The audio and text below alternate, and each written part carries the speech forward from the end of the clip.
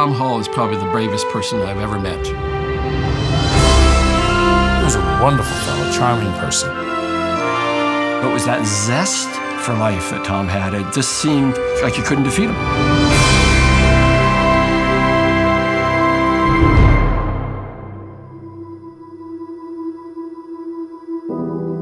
He had a condition called idiopathic pulmonary fibrosis, or scarring of the lung.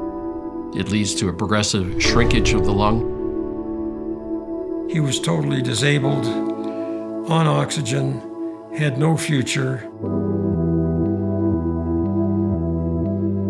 There was 100% certainty he would die of his disease. He loved life and he wanted more of it. And he was prepared to gamble on a better life. He had such incredible confidence in us. Where that came from, Lord knows, because we hadn't been successful at that point. The idea of lung transplantation was a shot in the dark. It was unlikely to be successful given the track record. By 1983, there had been 44 attempts around the world at lung transplantation. None would be considered a success. It was a bit depressing. We desperately needed an intervention for people who had progressive end-stage lung disease. I felt that if we were not successful, the whole field of lung transplantation was going to be fallow for a while. Did I feel that if this doesn't work, it's the end? Yeah, I did.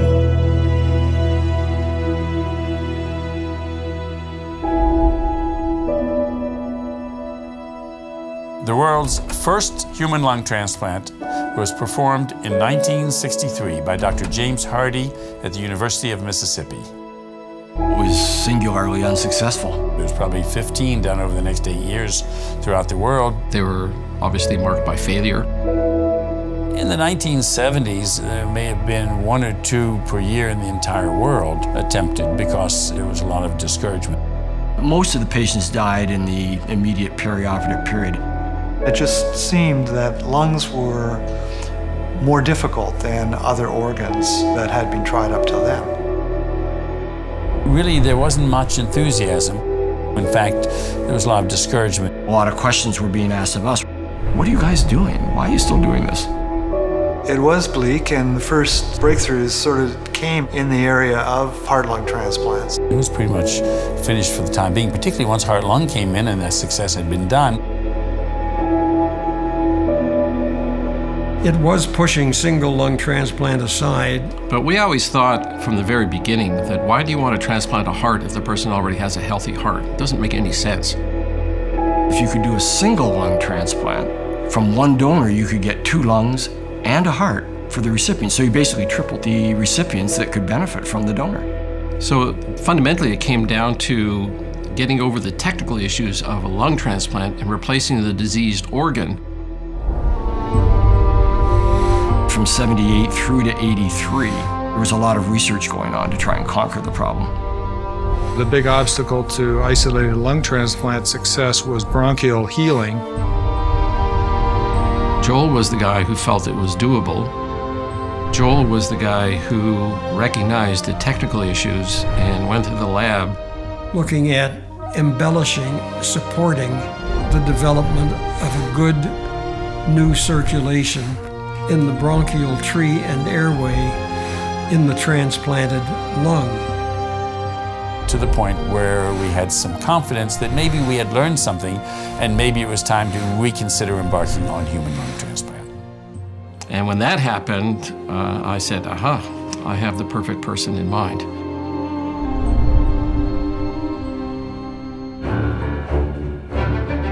We thought the ideal patient for a transplant was someone with idiopathic pulmonary fibrosis. That's with severe scarring and loss of function of the lung. And secondly, we wanted people who had the wherewithal to be able to get through this onerous task. So I interviewed Tom Hall. They were checking him out for his personality. If he had the transplant, what would he be like after? Was he a quitter? Tom was not a quitter.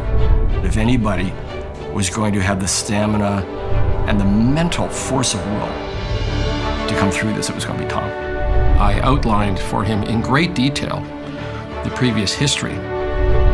We had to say, no one has survived this, Tom. You need to know that. But also why we had some optimism that perhaps what we had learned in the laboratory could be translated into the human experience.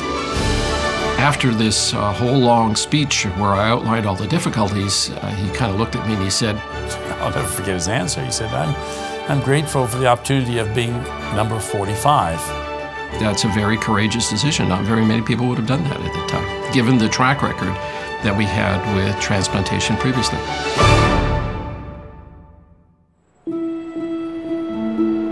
I remember Joel Cooper calling me at home and telling me we had a donor for Tom. On a blustery November afternoon, I was of the mind that I didn't want him to go to the hospital. In my mind, I was beginning to worry, we've got to have a successor tonight. I said, I really don't think we should do this. And he said, we're going, and let's not talk about it. After all of those tries and failures, I think that, there was a lot of pressure. Going up University Avenue, I'll never forget it. We didn't talk much in the car. I think we were all too into our own thoughts, our own feelings. I was probably the most nervous. I was frightened.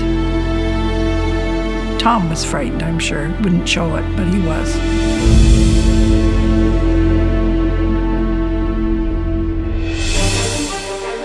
The actual transplant was after midnight sometime on the 7th of November.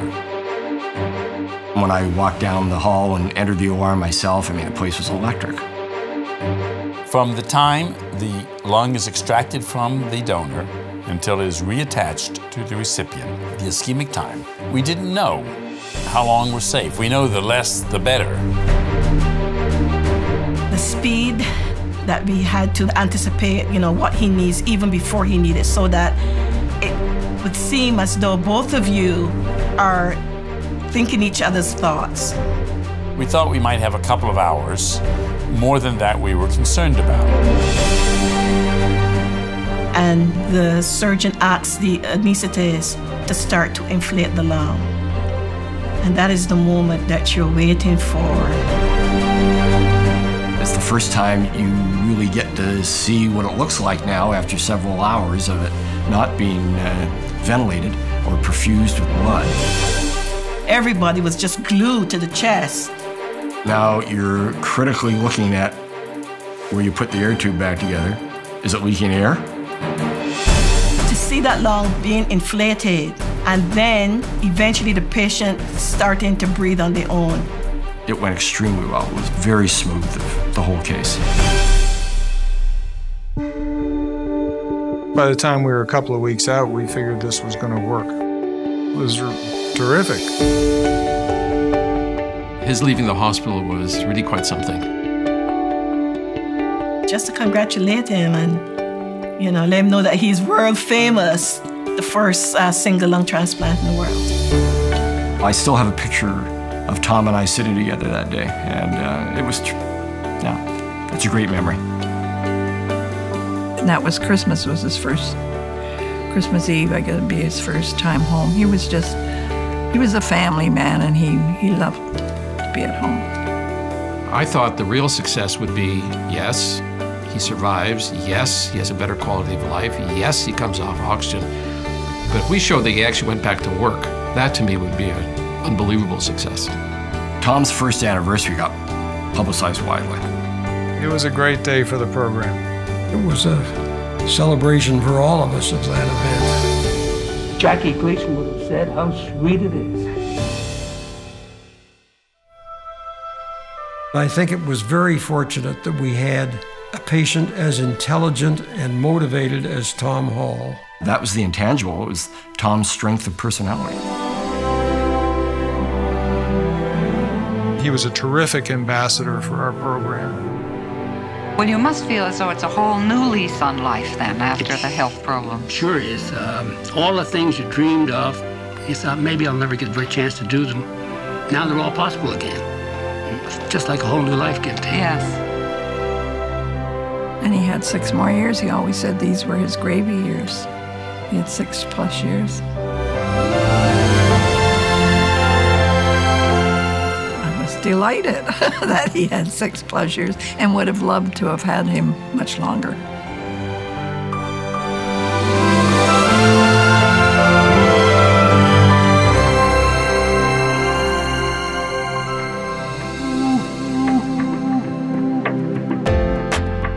It meant that we'd hit a home run. It's our time. It was known all across North America and around the world that lung transplant was possible and that it had occurred here. And this was going to change medicine as we knew it. Started getting residents and fellows that came to Toronto General Hospital to learn the procedure. From Europe, from Asia, from South America. It was wonderful for the institution. It was wonderful, I'd like to think, for Canada. I feel blessed to have been able to participate in it and contribute to the success of that program. I think I was just very fortunate to be here. Who would have thought? This little girl from Barbados, you know, coming to Canada, being able to work and to do the first surviving lung transplant in the world. Who would have thought? Who knew? It was a real sense of privilege just to be there, to be part of it. That was wonderful. That was truly wonderful. We were fortunate that we not only dreamt it, but we got to see it. That was really special.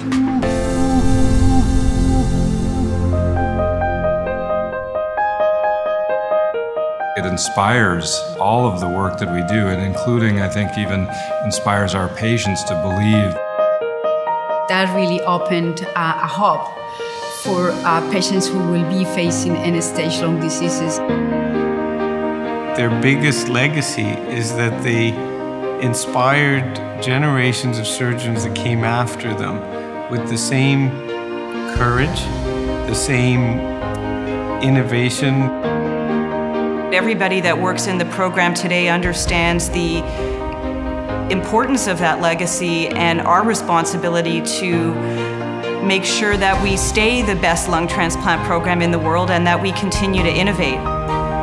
Taking questions from the bedside to the research laboratory, figuring it out, developing new technologies, developing solutions for problems that had never been solved, and the most important thing, saving lives.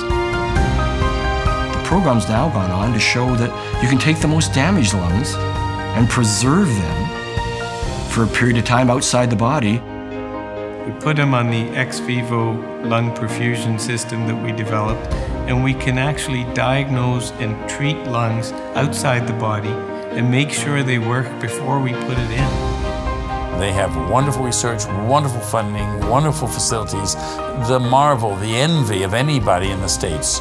And this never would have happened, of course, if 1983 hadn't happened. I could never say I'm jealous, maybe envious. Oh, to be young again. I'd sign up in a minute. And where are we going in the future? We're looking at genetic modification of organs. We're going to make a lung that looks like you, so your immune system won't fight it, will accept it as self.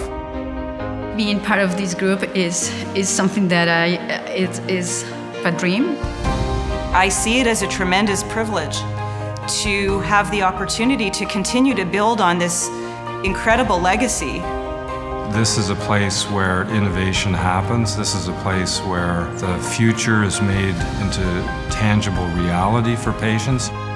I've done hundreds of lung transplants now. To this day, I think it is a miracle every time. You sort of realize, like, this is pretty cool. It keeps you motivated.